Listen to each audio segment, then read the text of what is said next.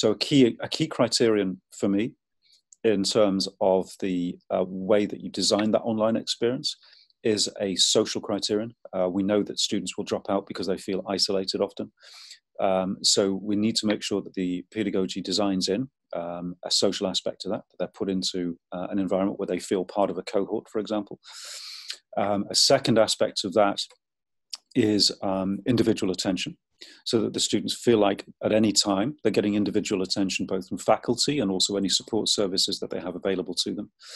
A third part of it is that we know that a lot of the risk of students attriting or dropping out is in the first or second module. So